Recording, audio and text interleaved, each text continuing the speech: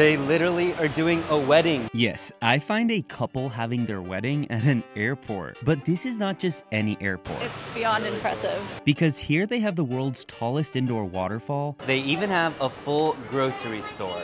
And everywhere you look at these terminals is just nice to look at and insanely relaxing. I'm laughing because there's literally spa music playing right now. You can enjoy gardens, waterfalls, light shows, and even pee with a nice view of the planes getting ready for takeoff. It still blows my mind that this is at an airport. Singapore's Changi Airport did not get here by accident though. You don't see this anywhere else in the world. There are 5 things it does that helped it become unlike any airport you've ever seen. Singapore Changi Airport has been ranked the world's best airport for 8 years in a row, until recently where it fell to 3rd place behind Qatar's airport and Tokyo's Haneda. But if you ask me, I think they just did that to mix up the list a little bit because it was boring that Singapore kept winning. Because in all the airports I've been to, I've never seen anything like this. So there's really not a whole lot of difference between the lounge and this public area. It's incredible.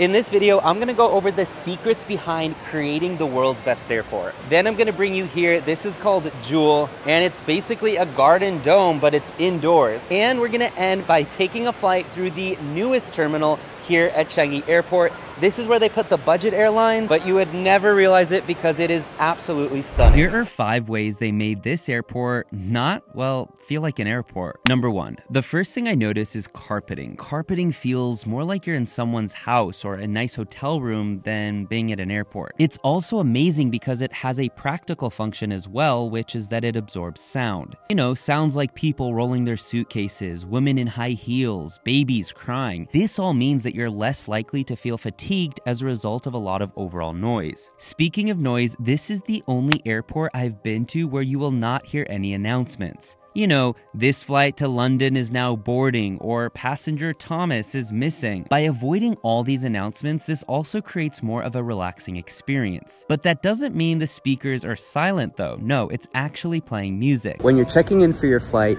and once you go through security and you go toward your gate, they play classical music. But during immigration and security, they actually play like very relaxing spa music. I have to think that that's deliberate. The idea is to really calm you down in a section that is usually the most stressful for any passenger. There are so many different areas to discover in this airport. I mean, it literally has its own butterfly garden. But set aside all the unique features of the airport for a second, even lounging areas here are insanely relaxing. I mean, most airport lounges I go to are not even as nice as the public area of this airport. Between the carpeting, the classical music, the lighting, and even the air temperature, honestly, it's a very relaxing experience so far. The lighting helps passengers feel relaxed because it aims to create a natural lighting feel. And where possible, this airport even has panels on the roof where the natural sun can shine through and bring about light from the sun. Lastly, the technology it uses. For example, go to any bathroom and you will see a screen by the door where you can rate the experience of using the bathroom. By doing this, not only do you feel like you get to give feedback, but you're actually kind of working for the airport.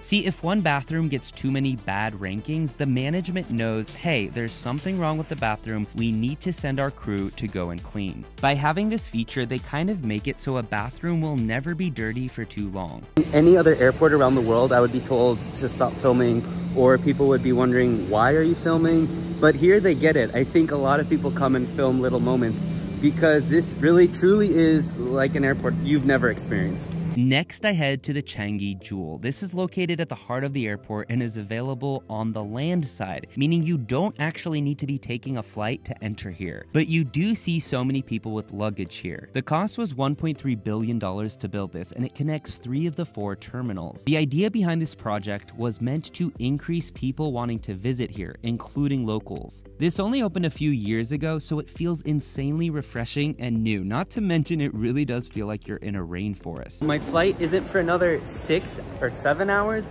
but I'm able to check in early. 7 hours before the takeoff. My bag was overweight and I was able to take out some items, and it was able to call my bag heavy. I was able to put the sticker on, no humans at all involved. And I checked in so many hours in advance, and I got my boarding pass, and I got my seat assignment, everything. It's crazy. Usually there are so many different variables and things that went wrong, from my bag being overweight to me checking in early, but using automation and technology, they were able to handle all of that very seamlessly. And now the coolest part is, even though my flight isn't for another 6 hours, I am not like sad about how much time I have to kill because I have all of this to explore. This is the area where the mall and the airport meet. The Jewel is on this side, and then you have the airport over on this side. I actually got quite lucky that I'm flying one of the airlines where you can actually check in your luggage early. If you're not flying one of those airlines, you'll have to, like, I mean, you don't have to, but you'll probably want to drop your luggage here at this baggage storage desk, and they'll hold your baggage, and then in a couple hours you have to come and get it again. So really lucky with Emirates. Just bought an orange mountain tea. The price was about $4, and I love two things. I love how in Asia there are so many like tea shops everywhere, and number two is I love how they ask you how much sugar you want. So they don't just assume that, you know, you want it with a ton of sugar and that you want it very sweet. Every time you order tea, they say how much sugar, and you get to decide. They literally are doing a wedding. They're having a wedding behind me. It totally makes sense that they have a hotel here, because imagine you have like a 12-hour or even more or even less, maybe even 5 or 6 hour layover here, and you want to get a room, you want to get a bed.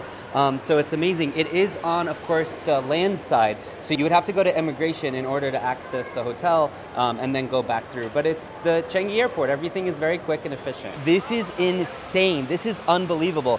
And it's crazy to think that like this is free. This is part of the public area before you go through security or immigration. The airport also has an experience studio where you can play games and kind of learn how to fly. The price is about $20, starting at $20 to enter. So it costs about $6 to purchase a ticket, but all you're really doing is walking across the bridge. Personally, I don't think, I mean, $6 is not a big deal, but I don't think it needs to be done. I feel like I'm going for a hike right now. It's so beautiful. There's waterfalls everywhere. There's all this greenery. And the funny thing is, I didn't even really plan to go like on this walk. I just saw a little entry point for a view, and I went to take the view in, and then all of a sudden I'm like walking amidst this garden and walking amidst this jungle. It's so crazy to think like I'm waiting for my flight right now. The feeling of being here doesn't actually get fully captured in video, because the sight, the smell, the feeling, you really feel like you're on a beautiful hike or something, but you're indoors, and it's this really weird feeling because they've captured the lighting perfectly, the greenery, the sound of the water. And what's crazy to me coming from like the US or traveling through Europe is that you can actually do this before a flight. It's like busy, but it's not too crowded. And the other thing I love about it is that you can kind of get lost. I keep like making a left turn, making a right turn, walking up this like platform. I literally just walked from the base to the top. And it's really cool. I don't know exactly how I got here, but it kind of does remind you of being in nature. And I totally get why they call it the Jewel, because it's meant to feel like the crown jewel of the airport. This is Terminal 4. It opened in 2017, and it's not part of the main terminals, but it's easy to get to the other ones. Today I'm flying out of here because I'm flying on a budget airline, so that's where these airlines come. But honestly, this might be my favorite of all the terminals because it has high ceiling and the design is really next level. You can actually see pre-security and post-security all from here. So notice that is where you check in for your flight. That's before you go through security, and that's all glass. So you can see them, they can see us, and I don't know, there's something really interesting that just makes this whole terminal feel especially open. Usually it's behind another section, and it kind of makes you feel like you're going through a whole nother section in another phase. But there's a really interesting psychological element here where, I don't know, I just feel like, you know, it's all part of the same process, and I don't feel like it's this big before and after kind of process. You literally don't need to go to an airport lounge here because every part of the airport feels like a lounge. I've been to airport lounges in some places like New York, which are literally not as nice as this public area of this airport. And even though this is a luxury experience, this isn't like so over the top. I mean, they even have a 7-Eleven. The main center point of this terminal is just like relaxing little areas to sit,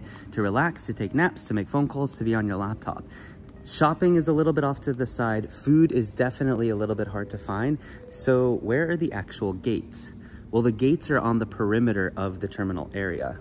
They kind of see it as like, do your relaxing, do what you need to do, go to the bathroom, grab a bite, and then go to your gate when you're really ready to board the flight. It took only 10 minutes from taxi to duty free. That means checking in for the flight, dropping my luggage, going through immigration, and going through security.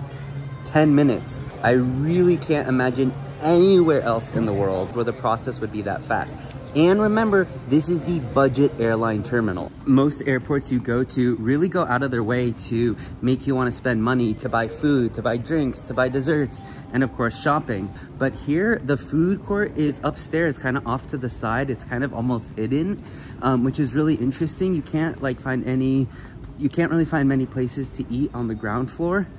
And then when it comes to shopping, of course, there are many stores, but even those are kind of like off to the side. They're not super prominent. And it's kind of beautiful. It makes you just like more relaxed, and it seems like the primary space at this airport is being used for relaxation. Thanks so much for watching this video. Let me know in the comments, what was your favorite part of the video and of the airport experience? And do you think that this should serve as an example for more countries and airports around the world? I've seen some of the new terminals in New York and Los Angeles, and while they're new and they're modern, they are nothing like what you just saw. So I'm really curious your thoughts about how airports can innovate, evolve, and do you think Singapore will stay on top for years to come? Let me know in the comments below, and don't forget to subscribe for more videos like this.